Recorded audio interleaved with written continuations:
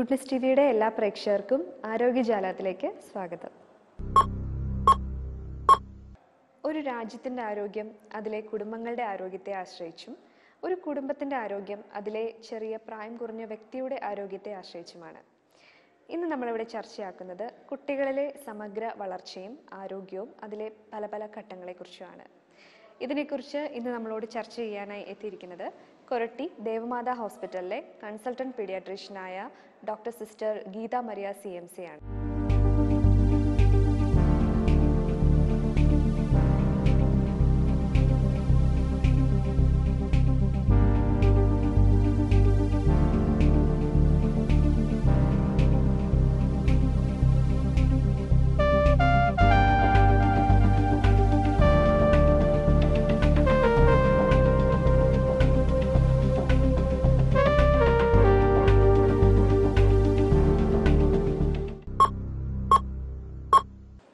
സ്വാഗതം സിസ്റ്റർ. നമ്മൾ ഇന്ന് സംസാരിക്കുന്നത് കുട്ടികളുടെ ആരോഗ്യത്തെക്കുറിച്ചാണല്ലോ. അപ്പോൾ കുട്ടികളുടെ വളർച്ചയിൽ പല പല ഘട്ടങ്ങളുണ്ട്. പല ഘട്ടങ്ങളിലും നമ്മൾ പ്രത്യേക രീതിയിലുള്ള കെയറാണ് കൊടുക്കുന്നത് അവരുടെ ആരോഗ്യത്തിൻ്റെ വളർച്ചയിലേക്ക്. ഒരു കുട്ടിയുടെ വളർച്ച അവൻ്റെ ഗർഭധാരണത്തിൽ നിന്ന് തുടങ്ങി കൗമാരപ്രായം വരെ എത്തുന്നു. കൗമാരപ്രായം വരെ നമ്മൾ കുട്ടികൾ എന്നാണ് അവരെ പരാമർശിക്കുന്നത്. ഈ വളർച്ചയിലെ പല പല ഘട്ടങ്ങൾ എന്തൊക്കെയാണ്? ആ ഘട്ടങ്ങളിൽ നമ്മൾ ശ്രദ്ധിക്കേണ്ട കാര്യങ്ങൾ എന്തൊക്കെയാണ്? കുട്ടികളുടെ വളർച്ചയുടെ കാലഘട്ടങ്ങൾ എന്ന് പറയുന്നത് ഇൻഫൻസി, ചൈൽഡ്ഹുഡ്, കൗമാരദശ, അഡോളസെൻ്റ് കാലഘട്ടം. ഈ ഇൻഫൻസി എന്ന് പറയുന്നത് 1 ഇയർ, ജനിച്ചിട്ട് 1 ഇയർ വരെയുള്ള കാലഘട്ടത്തെയാണ് നമ്മൾ ഇൻഫൻസി എന്ന് പറയുന്നത്.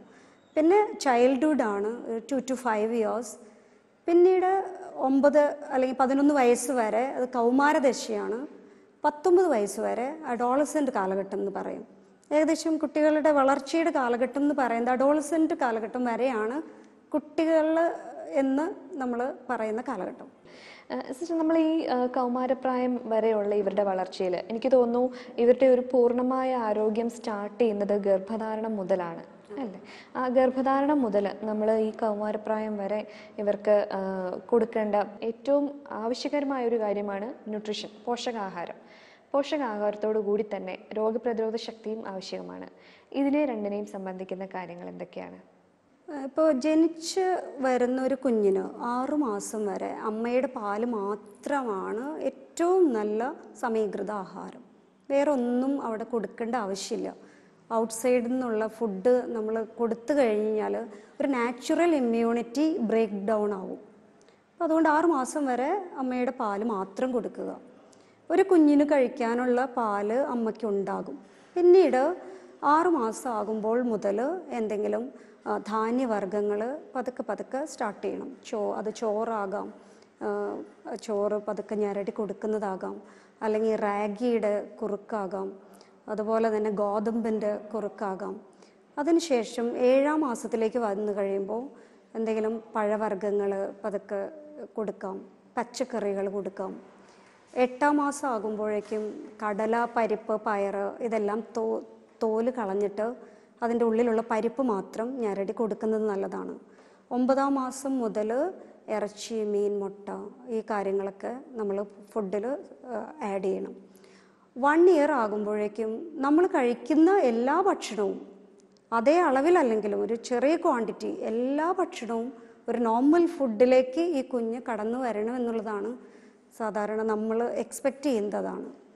ഇന്നത്തെ കുട്ടികളുടെ ഒരു ഭക്ഷണ രീതി നമ്മൾ നോക്കുമ്പോൾ ഐഡിയലായിട്ട് കുട്ടികൾക്ക് നമ്മൾ കൊടുക്കേണ്ട കാര്യങ്ങൾ 60 അല്ലെങ്കിൽ 70% വരെ ധാന്യവർഗ്ഗങ്ങളാണ് നമ്മൾ ഭക്ഷണത്തിൽ ഉൾപ്പെടുത്തുന്നത്. ഒരു 15% പച്ചക്കറികൾ, പഴവർഗ്ഗങ്ങൾ, അതാണ് ഫുഡിൻ്റെ ഒരു 15%. 15% പ്രോട്ടീൻ ചേർന്ന ഭക്ഷണം കൊടുക്കണം. ഈ പ്രോട്ടീൻ ചേർന്നതെന്ന് പറയുമ്പോൾ ഇറച്ചി, മീൻ, മുട്ട, കടല, പരിപ്പ്, പയറ് ഇതെല്ലാം സെയിം കാറ്റഗറിയാണ്. അപ്പോൾ ഇതിൽ ഇപ്പോൾ 2 ഭക്ഷണം അല്ലെങ്കിൽ 2-3 കറികൾ നമ്മൾ തയ്യാറാക്കുമ്പോൾ ഇറച്ചി ഒരു ഐറ്റവും പിന്നെ മീൻ, അതുപോലെ തന്നെ കടല, പരിപ്പ് അങ്ങനെ വേണ്ട. ഒരെണ്ണം മസ്റ്റായിട്ട് പച്ചക്കറി ആകണം. പിന്നെ സ്നാക്സ് ഐറ്റംസ് ഒരു 1% താഴെ മാത്രമേ കൊടുത്താൽ മതി. പക്ഷേ ഇന്നത്തെ ഭക്ഷണ രീതി എന്ന് പറയുമ്പോൾ സ്നാക്സ് ഐറ്റംസ് 65%, ധാന്യവർഗ്ഗങ്ങൾ 1% കുറഞ്ഞിരിക്കുകയാണ്. അതുകൊണ്ട് ഇവരുടെ ഭക്ഷണ രീതി ഇന്നത്ര പ്രോപ്പർ അല്ല. അതുകൊണ്ട് ആരോഗ്യത്തെ അത് കാര്യമായിട്ട് ബാധിക്കുന്നുണ്ട്. നമ്മൾ ഭക്ഷണ രീതിയോടുകൂടെ തന്നെ പ്രതിരോധ ശക്തി എന്ന് പറയുമ്പം നമുക്ക് ഭക്ഷണത്തോടു കൂടെ തന്നെ അവർക്ക് നമ്മൾ ആ വളർച്ചയുടെ പ്രാരംഭ ഘട്ടത്തിൽ കൊടുക്കേണ്ടതായ ചില മരുന്നുകളുണ്ട്, വാക്സിനേഷൻസ് ഒക്കെ ഉണ്ട്. അതിനെക്കാട്ടിലും കൂടുതൽ രോഗപ്രതിരോധ ശക്തി കിട്ടാനായിട്ട് ഇപ്പോൾ വിദേശ രാജ്യങ്ങളിലൊക്കെ ഞാൻ കേട്ടിട്ടുണ്ട്, മണ്ണിൽ കളിക്കാൻ സമ്മതിക്കും. മണൽ ഇവിടെ നിന്നാണ് കൊണ്ടുവന്നത് അവരങ്ങോട്ട്. അപ്പം മണലിൽ കളിപ്പിക്കുക, അവരെ പുറത്തുള്ള അന്തരീക്ഷവുമായി അവരെ ഒന്ന് ഇഴുകിച്ചേർക്കുക. എന്നാൽ നമ്മുടെ ഇവിടെ കൂടുതലും ഭയങ്കര പാമ്പേർഡാണ് കുട്ടികൾ. അങ്ങനെയല്ലാതെ അവർക്ക് സാധാരണ ഒരു രീതിയിലുള്ള ഒരു രോഗപ്രതിരോധ ശക്തി കിട്ടാനായിട്ട് നമ്മൾ ഭക്ഷണത്തോടൊപ്പം എന്തൊക്കെയാണ് ശ്രദ്ധിക്കേണ്ടത്? ഭക്ഷണത്തോടൊപ്പം കുട്ടികൾക്ക് കൂടുതൽ എക്സസൈസിൻ്റെ ഒരു ആവശ്യകത, വ്യായാമത്തിൻ്റെ ഒരു ആവശ്യകത ഇന്ന് ഉണ്ട്. കാരണം ഇന്നിപ്പോൾ കൂടുതൽ മീഡിയ ഒത്തിരി വളരെ വിപുലമായി വന്നിരിക്കുന്ന ഈ സാഹചര്യത്തിൽ കുട്ടികൾ കൂടുതൽ സമയവും TV-യുടെ മുമ്പിൽ അല്ലെങ്കിൽ മൊബൈൽ ഗെയിംസിന് മുമ്പിൽ ചിലവഴിക്കുന്ന ഒന്നാണ് നമ്മൾ കാണുന്നത്. അതുകൊണ്ട് അമിതമായ വണ്ണം അവരിൽ കണ്ടുവരുന്നുണ്ട്. അപ്പോൾ കഴിഞ്ഞ ദിവസം തന്നെ ഞാൻ കണ്ട ഒരു കുഞ്ഞ്, ഏകദേശം കുഞ്ഞിൻ്റെ ഒരു 6 വയസ്സുകാരനാണ്. അവനൊരു 20 കിലോ വെയിറ്റ് കണ്ടാൽ മതി. പക്ഷേ കുഞ്ഞിൻ്റെ വെയിറ്റ് 37 കിലോ ആണ്. ഏകദേശം 17 കിലോയുടെ ഓവർ വെയിറ്റ് ആണ്. വേറൊരു കുഞ്ഞ് 1.5 വയസ്സുള്ള കുഞ്ഞ് 20 കിലോ വെയിറ്റ് ആണ്. 1.5 വയസ്സിൽ 11-12 കിലോ കാണേണ്ട സ്ഥാനത്താണ് 20 കിലോ. ഇന്ന് എല്ലാ വീടുകളിലും കുട്ടികൾ കൂടുതൽ സമയം TV-യുടെ മുമ്പിൽ അല്ലെങ്കിൽ മൊബൈലിൻ്റെ മുമ്പിൽ ചെലവഴിക്കുന്നത് കൊണ്ട് ഇപ്പോൾ ഏതെങ്കിലും ഒരു കൊച്ചു ഡിസ്റ്റൻസ് നടന്നു പോകാൻ പേരൻസ് അവരെ അനുവദിക്കാറില്ല. ഒന്നുകിൽ കാറിൽ വിടും അല്ലെങ്കിൽ ബൈക്കിൽ കൊണ്ട് വിടും. അപ്പോൾ ഒരു ചെറിയ ചെറിയ ഡിസ്റ്റൻസുകളൊക്കെ അവരൊന്ന് നടന്ന് പോവുകയാണെങ്കിൽ അത്രയും ആ ഓവർ വെയിറ്റ്, ആ എനർജി കത്തിച്ച് കളയാനായിട്ട് സാധിക്കും. അതുപോലെ തന്നെ ഭക്ഷണം ഇവർക്ക് കുഞ്ഞ് തനിയെ വാരി കഴിക്കേണ്ട കുഞ്ഞിനെ പേരൻസ് വാരിക്കൊടുത്താണ്. ഇപ്പോൾ ഒരു 10ാം ക്ലാസ് വരെയുള്ള കുഞ്ഞുങ്ങൾ പോലും ഇന്ന് അമ്മയുടെ കൈകൊണ്ട് വാരി കഴിക്കുന്ന ഒരു പ്രകൃതമാണ് ഇന്ന് കാണുന്നത്. അപ്പോൾ കുഞ്ഞുങ്ങളെ കുറച്ചുകൂടി ഒന്നുകൂടെ സെൽഫായിട്ട് അവനവന് ആവശ്യമുള്ള ഭക്ഷണം ആവശ്യമുള്ള ക്വാണ്ടിറ്റിയിൽ കഴിക്കാൻ നമ്മൾ പഠിപ്പിക്കുകയും അതേസമയം തന്നെ കുറച്ചുകൂടെ എല്ലാ ദിവസവും ഒരു അരമണിക്കൂർ അല്ലെങ്കിൽ ഒരു മണിക്കൂർ ഒന്ന് പുറത്ത് കളിക്കാൻ അനുവദിക്കുക. അല്ലെങ്കിൽ ചെറിയ ഡിസ്റ്റൻസുകളൊക്കെ ഒന്ന് നടന്നു പോകാനായിട്ട് ഒന്ന് അനുവദിക്കുക. അപ്പോൾ ചെറിയ ട്യൂഷന് പോകുന്നുണ്ടെങ്കിൽ അല്ലെങ്കിൽ പള്ളിയിൽ രാവിലെ പോകുന്നുണ്ടെങ്കിൽ ഒക്കെ നടന്ന് പോയി ശീലിക്കുകയാണെങ്കിൽ കുറേ കൂടി ഇവർക്കൊരു നല്ല ആരോഗ്യത്തിൽ വരും. അല്ലെങ്കിൽ ഈ കുഞ്ഞുങ്ങൾ അധികം താമസിയാതെ പ്രഷർ, ഷുഗർ ഇതിനൊക്കെ അടിമകളാകാൻ ഒരു സാധ്യത കാണുന്നുണ്ട്. നമ്മൾ ഈ ഷുഗർ സിസ്റ്റർ ഇപ്പോൾ പറഞ്ഞു, ലൈഫ് സ്റ്റൈൽ ഡിസീസുകളായ പ്രഷറും ഷുഗറും ഒക്കെ അവർക്കൊരു ഏറ്റവും കുറഞ്ഞ പ്രായത്തിൽ തന്നെ വരാൻ സാധ്യതയുണ്ടെന്നുള്ളത്. നമ്മൾ പൊതുവെ എടുത്ത് നോക്കിയാൽ ഈ കുട്ടിക്കാലത്ത് പറ്റുന്ന ഏറ്റവും അപകടകരമായ അല്ലെങ്കിൽ കോമൺ ആയിട്ടുള്ള രോഗങ്ങൾ ഏതൊക്കെയാണ്? ഇപ്പം ഞാൻ ഒത്തിരി സീരിയസ് ആയിട്ടുള്ള അസുഖങ്ങൾ ഞാൻ ഹാൻഡിൽ ചെയ്തിരിക്കുന്നത് ന്യൂമോണിയ ഒരു സീരിയസ് ആയിട്ടുള്ളൊരു അസുഖമാണ്. അത് ഞാനിപ്പോൾ ഒരു കുഞ്ഞിനിപ്പോൾ ശരിക്കും ഫ്രാങ്ക് ന്യൂമോണിയ എന്ന് പറഞ്ഞൊരു സ്റ്റാറ്റസിൽ ഇപ്പോൾ 10 days ആൻറ്റിബയോട്ടിക്കിൽ ഞാൻ ഈ കുഞ്ഞിനെ അഡ്മിറ്റ് ചെയ്തിരിക്കുകയാണ്.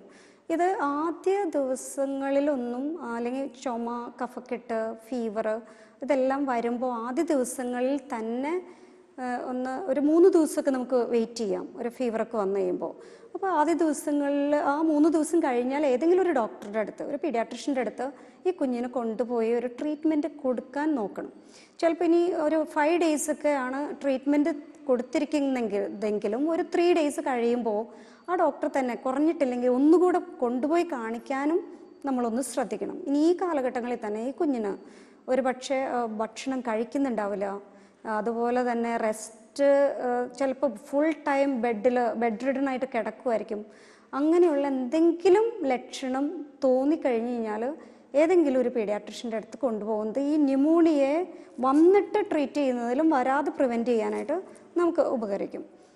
അതുപോലെ തന്നെ കുറച്ചുകൂടി നമ്മൾ ശ്രദ്ധിക്കേണ്ട ചില പ്രശ്നം എന്ന് പറയുന്നത് അടുപ്പിച്ചടുപ്പിച്ച് കഫക്കെട്ട് വരുന്ന കൊച്ചുങ്ങളുണ്ട്. അപ്പോൾ ഈ കുട്ടികൾ കണ്ടിന്യൂസ് ഫാനിൻ്റെ കീഴിൽ എല്ലാ നേരവും ഇവർക്ക് 24 hours ഫാൻ ആവശ്യമാണ്, അല്ലെങ്കിൽ AC. ചിലപ്പോൾ AC-യും ഫാനും എല്ലാം കൂടി ഇട്ടിട്ടായിരിക്കും ഇവർ കിടന്നുറങ്ങുന്നത്. അപ്പോൾ ഇപ്പോൾ ഒരു 12 മണിയൊക്കെ കഴിഞ്ഞ്, പാതിര 12 മണിയൊക്കെ കഴിഞ്ഞ് കഴിയുമ്പോൾ റൂം ടെമ്പറേച്ചർ ഔട്ട്സൈഡിലെ ടെമ്പറേച്ചറിന് തുല്യമാകും. ആ ടൈമിൽ കംപ്ലീറ്റ് ഫാനും അല്ലെങ്കിൽ AC-യിൽ കിടക്കുന്ന കുഞ്ഞ് മോർണിംഗ് ആകുമ്പോഴേക്കും ഒരു മോർച്ചറിയിൽ നിന്ന് എഴുന്നേറ്റ് വരുന്നൊരു പ്രതീതിയായിരിക്കും. കാരണം അത്രയ്ക്ക് കോൾഡിലാണ് ഈ കുഞ്ഞുങ്ങൾ എഴുന്നേറ്റ് വരുന്നത്. അപ്പോൾ അത് കണ്ടിന്യൂസ് കഫക്കെട്ടിന് ഒരു സാധ്യത അവിടെ കിടക്കുന്നുണ്ട്. അപ്പോൾ ഇത്രയും കാര്യങ്ങളൊക്കെ ഒന്ന് ശ്രദ്ധിക്കണം. അതുപോലെ കണ്ടിന്യൂസ് തുമ്മൽ, കോൾഡ്, ഒഴിയാത്ത കോൾഡ്, അതുപോലെ തന്നെ ഇടയ്ക്കിടയ്ക്ക് വരുന്ന ചുമ, ഇതെല്ലാം ഇത്തരം കാര്യങ്ങളൊന്ന് ശ്രദ്ധിക്കുക. അതുപോലെ തന്നെ കുളി, ഒത്തിരി വൈകിയുള്ള കുളി, നേരത്തെയുള്ള കുളി, അതുപോലെ വൈകിട്ട് നന്നായിട്ട് വെളിച്ചെണ്ണ തേച്ച് പിടിപ്പിച്ചിട്ട് ഒരു അരമണിക്കൂറൊക്കെ കഴിഞ്ഞിട്ടുള്ള കുളി, അങ്ങനത്തെയൊക്കെയുള്ള കാര്യങ്ങളൊക്കെ ഒന്ന് ശ്രദ്ധിക്കുക. അതുപോലെ തന്നെ ഒത്തിരി ഈ ജങ്ക് ഫുഡ്, അതുപോലെ തന്നെ ഫാസ്റ്റ് ഫുഡ്, ഇതിലെല്ലാത്തിലും കെമിക്കൽസ് ചേർന്നിട്ടുണ്ട്. അതുപോലെ തന്നെ നമ്മുടെ ബേക്കറി ഐറ്റംസിനോട് ഒത്തിരി അഫിനിറ്റി ഉള്ള കൊച്ചുങ്ങൾക്ക് ഇത്തരം കഫക്കെട്ട് വരാനുള്ള സാധ്യത വളരെ കൂടുതലാണ്. അതുപോലെ തന്നെ കേക്ക് ഐറ്റംസ്, ചോക്ലേറ്റ് ഐറ്റംസ്, അതെല്ലാം പാലുൽപ്പന്നങ്ങൾ, ഇതൊക്കെ ഒന്ന് ശ്രദ്ധിച്ചു കഴിഞ്ഞാൽ ഇത്തരം കാര്യങ്ങളിൽ നിന്ന് കുറെ കൂടി നമുക്കൊന്ന് കുറയ്ക്കാനുള്ള ഒരു സാധ്യത നമ്മുടെ കയ്യിലും കൺമുമ്പിലുണ്ട്.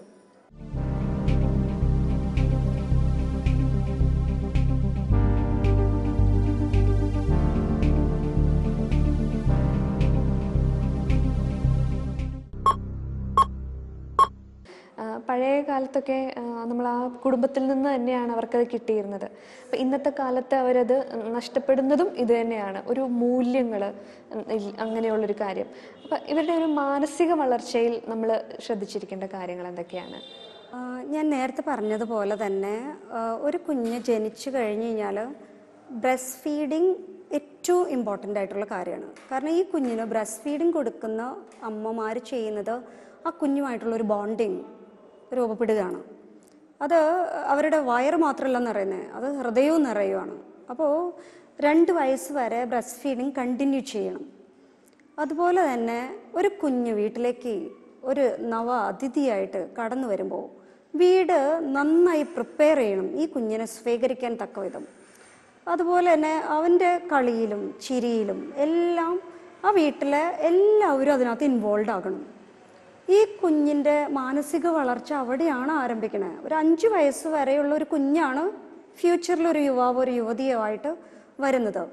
ഇപ്പോൾ വാത്സല്യം, അതുപോലെ തന്നെ അവർക്ക് കൊടുക്കേണ്ട പ്രോത്സാഹനം, ഇതെല്ലാം കൃത്യ അളവിൽ ആ കുഞ്ഞു പ്രായം മുതൽ കൊടുക്കേണ്ട സമയത്ത് കൊടുക്കേണ്ട പോലെ അവർക്ക് കിട്ടിയിരിക്കണം. മനസ്സിൻ്റെ ആവശ്യങ്ങളാണ് സ്നേഹം, പരിഗണന, പ്രോത്സാഹനം, അഭിനന്ദനം.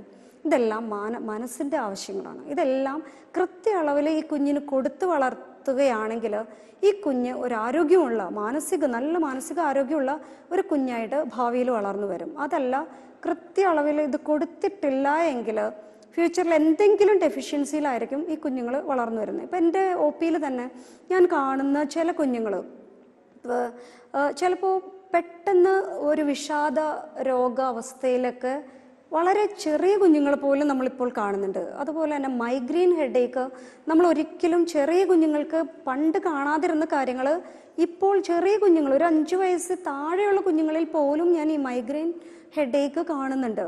അതുപോലെ വിഷാദ രോഗം. പിന്നെ ഇങ്ങനെ കാണുമ്പോൾ ഞാൻ ഈ കുഞ്ഞുങ്ങൾക്ക് അടുത്ത് കുറച്ച് സമയം ചെലവഴിക്കും.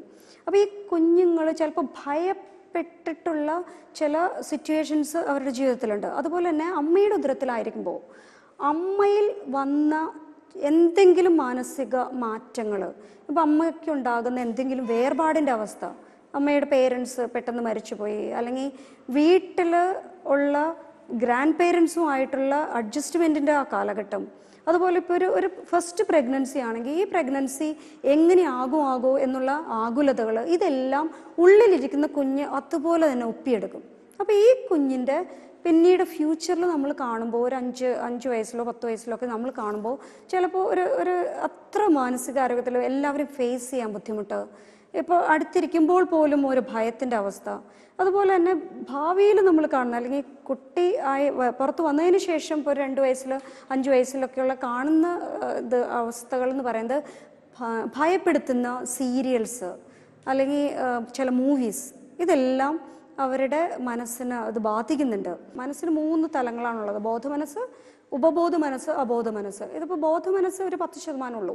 ബാക്കി 80 മുതൽ 90% വരെ അബോധ മനസ്സിൻ്റെ അല്ലെങ്കിൽ ഉപബോധ മനസ്സിൻ്റെയും കാര്യങ്ങളാണ്. അപ്പോൾ ഈ കുഞ്ഞുങ്ങളുടെ ചെറുപ്പത്തിൽ അവരുടെ മനസ്സിനെ ഏൽക്കുന്ന ആഘാതങ്ങൾ അവരെല്ലാം ഈ അബോധ മനസ്സിൽ ശേഖരിക്കും. ഇത് എപ്പോഴും പുറത്തു വരണമെന്നില്ല. കാരണം ബോധ മനസ്സ് എപ്പോഴും ഉറങ്ങുന്ന സമയം വരെ അത് ആക്റ്റീവായിരിക്കും. പക്ഷെ ഉറങ്ങിക്കഴിഞ്ഞ് കഴിഞ്ഞാൽ പിന്നീട് അബോധ മനസ്സ് ആണ് ആക്റ്റീവായിട്ട് നിൽക്കുന്നത്. അപ്പോൾ ആ ഉറങ്ങി വീഴുന്ന ആ സമയത്താണ് ബോധമനസ്സും അബോധ മനസ്സും ഒരേ നേർരേഖയിൽ വരുന്ന സമയം. ആ ടൈമിൽ മാത്രം നമുക്ക് ഈ അബോധ മനസ്സിലേക്ക് എന്തെങ്കിലും നിർദ്ദേശങ്ങൾ കൊടുക്കണമെന്നുണ്ടെങ്കിൽ ആ ടൈം മാത്രമേ നമുക്ക് സാധിക്കുള്ളൂ. അപ്പോൾ ഇതുപോലെ വരുന്ന കുട്ടികളുടെ മാനസികാരോഗ്യം ഇത്തിരി കുറവുള്ള കുട്ടികളെ പേരൻസ് ഇപ്പോൾ വചനം ഒരു ഭയങ്കര പവർഫുൾ ആയതാണ്. അതുപോലെ പ്രയറുകൾ. അപ്പോൾ ഈ കുഞ്ഞ് ഉറങ്ങുന്ന സമയത്ത് ഈ വചനം ഏതെങ്കിലും ഒരു എല്ലാ വചനങ്ങളും നല്ല പവർഫുള്ളാണ്. ഏതെങ്കിലും ഒരു വചനം അമ്മയോ അപ്പനോ അത് പഠിച്ചിട്ട് ഈ കുഞ്ഞിന് ആ ഉറങ്ങുന്ന സമയം വരെ ഒരു 10 പ്രാവശ്യം നമ്മൾ ഈ വചനം ഒന്ന് ചൊല്ലിക്കൊടുക്കുകയാണെങ്കിൽ ഈ കുഞ്ഞിൻ്റെ അബോധ മനസ്സിലേക്ക് ഈ വചനം ആ ടൈമിൽ കടന്നു ചെല്ലും. അപ്പോൾ രാത്രി മുഴുവൻ അബോധ മനസ്സ് ഉറങ്ങുന്നില്ല. അപ്പോൾ രാത്രി മുഴുവൻ ഈ വചനം അവിടെ കിടന്ന് പ്രവർത്തിക്കും. രാവിലെ ആകുമ്പോഴേക്കും ഇവൻ്റെ മനസ്സിൽ ഉണ്ടാക്കിയ എല്ലാ അസ്വസ്ഥതകളിൽ നിന്നും വിമുക്തനായിട്ടായിരിക്കും രാവിലെ കുഞ്ഞ് എഴുന്നേറ്റ് വരിക. അങ്ങനെ ഒരു 365 ദിവസവും നമ്മൾ ചെയ്യുകയാണെങ്കിൽ ഈ കുഞ്ഞിൻ്റെ അബോധ മനസ്സ് മുഴുവൻ ഈ വചനം കൊണ്ട് നിറയും. അത് ബോധമനസ്സിനെയും ബാക്കി ശാരീരിക എല്ലാ പ്രവർത്തനങ്ങളെയും മനസ്സിനെയും ഒക്കെ അല്ലെങ്കിൽ മറ്റ് ബുദ്ധി, ഓർമ്മ, ഭാവന ഇതിനെല്ലാത്തിനെയും ഈ വചനം നന്നായിട്ട് ട്രാൻസ്ഫോം ചെയ്തുകൊണ്ട് ഈ കുഞ്ഞിനൊരു നല്ല മാനസികാരോഗ്യത്തിലേക്ക് എത്തിച്ചോളും. അത് വളരെ ഒരു ആരോഗ്യകരമായൊരു ചിന്തയാണ്. ശരിക്കും പ്രാർത്ഥന എന്ന് പറയുന്നത് ഒരു കുട്ടിയുടെ സ്വഭാവ രൂപീകരണത്തിൽ തന്നെ വലിയൊരു പങ്ക് വഹിക്കുന്നു എന്നുള്ള കാര്യം. അതുപോലെ നമ്മളെ കുട്ടികളുടെ ശീലങ്ങൾ ഡെവലപ്പ് ചെയ്യാൻ കുടുംബത്തിൻ്റെ പങ്ക് എത്രത്തോളമാണ് സിസ്റ്റർ? ശീലങ്ങൾ എന്ന് പറയുന്നത് ഞാൻ നേരത്തെ പറഞ്ഞതുപോലെ തന്നെ ഈ ശീലങ്ങളെല്ലാം മാക്സിമം അല്ലെങ്കിൽ മെജോറിറ്റി വീടുകളിലാണ് ഫോം ചെയ്യപ്പെടുന്നത്. 5 വയസ്സ് വരെയുള്ള ഒരു കുഞ്ഞാണ് ഫ്യൂച്ചർ ഞാനെന്ന് ഞാൻ നേരത്തെ പറഞ്ഞു. അപ്പോൾ വീടുകളിൽ ഇപ്പോൾ കുഞ്ഞുങ്ങളോട് വാത്സല്യം അമിതമായി പേരൻസ് പ്രകടിപ്പിക്കുന്ന ഒരു കാലഘട്ടമാണ്. അതുകൊണ്ട് ഓരോ കുഞ്ഞും വീട്ടിൽ ഒരു കിങ് അല്ലെങ്കിൽ ക്വീനാണ്. എൻ്റെ അടുത്ത് OP-യിൽ പേരൻസ് കുഞ്ഞുങ്ങളെ കൊണ്ട് വരുമ്പോൾ പേരൻസ് സാധാരണഗതിയിൽ നിൽക്കും, കുഞ്ഞുങ്ങളെ രണ്ടിനെയും അവിടെ ഇരുത്തും. അപ്പോൾ ഞാൻ ഈ പേരൻസിൻ്റെ അടുത്ത് പറയുന്ന ഒരു കാര്യമാണ്, ഒരിക്കലും കുഞ്ഞുങ്ങൾക്ക് അമിത പ്രാധാന്യം കൊടുത്ത് ഒരു വീട്ടിൽ വളർത്താൻ പാടില്ല. അവർ വളർന്നു വരുമ്പോൾ തന്നെ അവർക്ക് കിട്ടുന്ന message V are the important persons in the family. അതുകൊണ്ട് ഗ്രാൻഡ് പേരൻസിനോ യാതൊരു പ്രാധാന്യവും കൊടുക്കാതെ അവർ പറയുന്ന കാര്യങ്ങൾ പേരൻസ് ചെയ്ത് നീങ്ങേണ്ട ഒരു കാലഘട്ടം നമ്മൾ ഫേസ് ചെയ്യേണ്ടി വരും. അതുകൊണ്ട് ചെറുപ്പത്തിൽ തന്നെ പേരൻസിൻ്റെ പ്രാധാന്യം, ഗ്രാൻഡ് പേരൻസിന് കൊടുക്കേണ്ട ബഹുമാനം, ആദരവ്, അവർക്ക് കൊടുക്കേണ്ട കെയർ, ഇതെല്ലാം ഈ കുഞ്ഞുങ്ങളെ ഒന്ന് പഠിപ്പിക്കുക. അതുപോലെ തന്നെ ചൊട്ടയിലെ ശീലം ചുടല വരെ അത് നമ്മൾ കേട്ടിട്ടുണ്ട്. അതുപോലെ ഇപ്പം നാട്ടറിവ്, കേട്ടറിവ്, പിന്നെ സ്കൂളിലെ അധ്യാപകരിൽ നിന്ന് കിട്ടുന്ന അറിവ്, ഇങ്ങനെ ഒരുപാട് അറിവുകളുണ്ട്. നമ്മളെ വീട്ടിൽ ഇപ്പോൾ ഒരു സക്സസ്ഫുൾ ആകുന്ന ഒരു കുട്ടി എന്ന് പറയുന്നത് ഒരു ഇൻ്റലിജൻറ്റ് കോഷ്യൻ്റ് ഹൈ ഉള്ളൊരു കുട്ടിയല്ല. ഇപ്പോഴത്തെ ഇൻ്റലിജൻസ് കോഷ്യൻ്റ് എന്ന് പറയുന്നത് തന്നെ multiple quotient തിയറിയാണ്, multiple intelligence തിയറിയാണ്. Multiple intelligence എന്ന് പറയുന്നത് ഇപ്പോൾ ഒരാൾ ഹൈ ഇൻ്റലിജൻസ് ആവണമെന്നില്ല, പക്ഷേ മ്യൂസിക് ഫീൽഡിൽ അവർ ഹൈ ആണെങ്കിൽ അതൊരു മ്യൂസിക് ഇൻ്റലിജൻസ് ആണ്. അതുപോലെ തന്നെ ഇപ്പോൾ പഠിക്കണമെന്നില്ല, പക്ഷെ മെക്കാനിക്കലി അവർ ഹൈ ആയിട്ട് വരികയാണെങ്കിൽ അതൊരു മെക്കാനിക്കൽ ഇൻ്റലിജൻസ് ആണ്. അപ്പോൾ ഈ മൾട്ടിപ്പിൾ ഇൻ്റലിജൻസ് തിയറിയാണ് ഇപ്പോഴത്തെ ഒരു അക്സെപ്റ്റഡ് തിയറി എന്ന് പറയുന്നത്. അതിൽ ബുദ്ധി വൈഭവം മാത്രമല്ല, ഇതിൽ തന്നെ ഇപ്പോൾ നമ്മൾ സക്സസ്ഫുൾ ആകുന്ന കുട്ടികൾ നോക്കുമ്പോൾ ഈ ബുദ്ധിവൈഭവം ഉള്ളവരെല്ലാവരും സക്സസ്ഫുൾ ആകുന്നില്ല. പക്ഷേ ഈ ജീവിതത്തിലെ എല്ലാ തലങ്ങളെയും ഒരു മോഡറേറ്റ് ആയിട്ട് ഹാൻഡിൽ ചെയ്യാൻ, ബാലൻസ്ഡ് ആയിട്ട് ഹാൻഡിൽ ചെയ്യാൻ പറ്റുന്ന കുഞ്ഞുങ്ങളാണ് സക്സസ്ഫുൾ ആകുന്നത്. ഇപ്പോൾ ഇൻ്റലിജൻസ് കോഷ്യൻ്റ് ഹൈ ആണെന്ന് പറഞ്ഞിട്ട് ഈ കുട്ടി ഇപ്പോൾ എല്ലാത്തിലും റാങ്ക് ഹോൾഡർ ആയിരിക്കാം, പക്ഷേ ലൈഫിൽ ചിലപ്പോൾ ഇപ്പോൾ ഏതെങ്കിലും ഇപ്പോൾ ഒരു നോർമൽ ഒരു മാരീഡ് ലൈഫിലേക്ക് ഇവർ പ്രവേശിക്കണമെന്നില്ല. എവിടെയെങ്കിലും വെച്ച് തട്ടിത്തെറിച്ച് പോകാം. തിരിച്ച് ചിലപ്പോൾ ആ മാരീഡ് ലൈഫ് ഫെയിലിയറായിട്ട് ചിലപ്പോൾ വീട്ടിൽ വന്ന് നിൽക്കുന്നുണ്ടാവും. പക്ഷെ അത്ര ഇൻ്റലിജൻസ് ഇല്ലാത്ത ഒരു കുട്ടി ചിലപ്പോൾ ഒരു ഫ്യൂച്ചറിൽ നല്ല രസമായിട്ട് ഹസ്ബൻഡിൻ്റെ വീട്ടിലും എല്ലാം നന്നായി മാനേജ് ചെയ്ത് ജോലിയും കുട്ടികളുടെ കാര്യവും വീട്ടിലെ കാര്യം എല്ലാം ഒരുപോലെ ബാലൻസ്ഡ് ആയിട്ട് മാനേജ് ചെയ്ത് പോകുന്ന എത്രയോ കുട്ടികളുണ്ട്. അപ്പോൾ അവരൊന്നും അത്ര ഇൻ്റലിജൻസ് അത്ര ഹൈ ആവണമെന്ന് നിർബന്ധമില്ല. പക്ഷേ നമ്മൾ വീട്ടിൽ കൊടുക്കുന്ന എല്ലാ ശീലങ്ങളും ഈ ഒരു ബാലൻസ്ഡ് ലൈഫ് നയിക്കാൻ ഇവരെ സഹായിക്കുന്ന രീതിയിലുള്ളൊരു ശീലങ്ങളാകുകയാണെങ്കിൽ ഈ കുഞ്ഞുങ്ങൾ ഫ്യൂച്ചറിൽ സക്സസ്ഫുൾ ആയിട്ട് വരും. അല്ലെങ്കിൽ ജീവിതത്തിൽ അവർ വിജയിക്കണമെന്ന് നിർബന്ധമില്ല. ചെറിയ പ്രായം തുടങ്ങി രോഗപ്രതിരോധ ശക്തിക്കായിട്ട് നമ്മൾ പലതരം മെഡിസിൻസും ഇൻട്രൊഡ്യൂസ് ചെയ്യേണ്ടതുണ്ട്. അതിനെയാണല്ലോ നമ്മൾ വാക്സിനേഷൻ എന്ന് പറയുന്നത്. ഏറ്റവും കൂടുതലായിട്ട് ഏറ്റവും ഇമ്പോർട്ടൻ്റ് ആയിട്ട് നമ്മൾ കുട്ടികൾക്ക് കൊടുക്കേണ്ട വാക്സിൻസ് എന്തൊക്കെയാണ്? ഓരോ കുഞ്ഞും ജനിച്ച് അധികം താമസിയാതെ നമ്മൾ BCG വാക്സിൻ കൊടുക്കും. അത് TB അതായത് ട്യൂബർക്കുലോസിസിനെ പ്രിവെൻറ്റ് ചെയ്യാൻ വേണ്ടിയിട്ടാണ് BCG കൊടുക്കുന്നത്. അത് BCG കൊടുത്താലും ട്യൂബർക്കുലോസിസ് പ്രിവെൻറ്റ് ചെയ്യണം എന്നില്ല, പക്ഷെ അതിൻ്റെ സിവിയർ ഫോംസ് നമുക്ക് പ്രിവെൻറ്റ് ചെയ്യാൻ പറ്റും. അതുപോലെ ഒരു 1.5 മാസം 2.5 മാസം 3.5 മാസം പ്രായമാകുമ്പോൾ ഈ ഓരോ മാസത്തിലും നമ്മൾ DPT, അതുപോലെ ഇന്നത്തെ ആധുനിക വാക്സിൻസ് ആണ് ബ്രെയിൻ ഫീവറിൻ്റെ 2 വാക്സിൻസ്, റോട്ടവാക് എന്ന് പറഞ്ഞിട്ട് വയറിളക്കം പോലുള്ള ഡിസീസിനെ തടയാനുള്ളൊരു വാക്സിൻ, അതുപോലെ പോളിയോ തടയാനുള്ള പോളിയോ ഡ്രോപ്സ് അല്ലെങ്കിൽ IPV. അതിന് ശേഷം 6 മാസത്തിൽ നമ്മൾ കാര്യം വാക്സിൻസ് ഓറൽ പോളിയോ ചില കുഞ്ഞുങ്ങൾക്ക് നമ്മൾ കൊടുക്കാറുണ്ട്, പക്ഷെ അതൊരു റെഗുലർ വാക്സിനേഷനിൽ വരുന്നതല്ല. പിന്നെ 9-ാം മാസത്തിൽ മീസൽസ് വാക്സിൻ, 15-ാം മാസത്തിൽ MMR, 1.5 വയസ്സിൽ നമ്മൾ നേരത്തെ കൊടുത്ത DPT വാക്സിൻ്റെ അതുപോലെ തന്നെ ഹിബ് വാക്സിൻ്റെ ബൂസ്റ്റർ ഡോസ്, 2 വയസ്സാകുമ്പോൾ ടൈഫോയിഡ് വാക്സിൻ. ടൈഫോയിഡ് വാക്സിൻ തന്നെ ഇപ്പോൾ 2 തരത്തിൽ വരുന്നുണ്ട്. ഒന്ന് ലൈഫ് ലോങ് ഇമ്മ്യൂണിറ്റി കൊടുക്കുന്ന ടൈപ്പ് ബാർ TCV എന്നുള്ള ഒരു ആധുനിക വാക്സിൻ ഉണ്ട്. അതൊരൊറ്റ വാക്സിൻ മതി, ലൈഫ് ലോങ് ഇമ്മ്യൂണിറ്റി കിട്ടും. വേറൊരു വാക്സിൻ ഉണ്ട്, അതിന് കോസ്റ്റ് കുറവാണ്, 250 റുപ്പീസിൻ്റെ ഒരു വാക്സിൻ, പക്ഷേ 3 ഇയേഴ്സ് വരെ അതിന് ഇമ്മ്യൂണിറ്റി പവറുള്ളൂ. പക്ഷേ എവറി 3 ഇയേഴ്സ് നമ്മൾ കൊടുത്താലേ ടൈഫോയിഡ് ഇതിനെ തടയാൻ പറ്റുള്ളൂ. പിന്നെ 5 വയസ്സ് പ്രായമാകുമ്പോൾ നമ്മൾ നേരത്തെ കൊടുത്ത DPT വാക്സിൻ്റെ സെക്കൻഡ് ബൂസ്റ്റർ കൊടുക്കണം. അതുപോലെ MMRൻ്റെ സെക്കൻഡ് ബൂസ്റ്റർ. 10 വയസ്സ് പ്രായമാകുമ്പോൾ DT വാക്സിൻ, അതാണ് ഡിഫ്തീരിയ ടെറ്റനസ് എന്ന 2 അസുഖങ്ങളെ തടയുന്ന വാക്സിനാണ്. അത് 12-ാം വയസ്സിൽ വരുമ്പോൾ നമ്മൾ ഒന്നുകൂടെ ഒരു റുബെല്ല വാക്സിൻ പ്രത്യേകിച്ച് ഗേൾസിന് കൊടുക്കാറുണ്ട്. കാരണം പ്രഗ്നൻസി ടൈമിൽ എന്തെങ്കിലും പ്രശ്നം റുബെല്ല വന്നു കഴിഞ്ഞാൽ കുഞ്ഞിന് ചില അനാട്ടമിക്കൽ പ്രോബ്ലംസ് വരുന്നത് കൊണ്ട് അത് കൊടുക്കുന്ന വാക്സിനാണ് റുബെല്ല വാക്സിൻ. പിന്നെ 15-ാം വയസ്സിൽ DT വാക്സിൻ ഒന്നുകൂടെ കൊടുക്കും.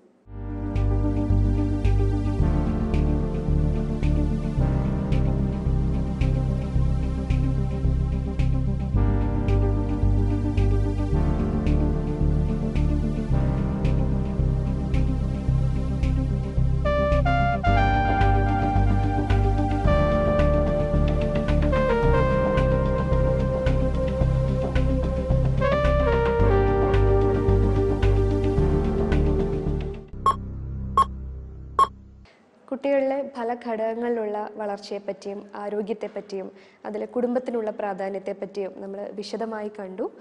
ഈ കാര്യങ്ങളെല്ലാം പറഞ്ഞു തന്നതിനും ഈ ചർച്ചയിൽ പങ്കെടുത്തതിനും നന്ദി.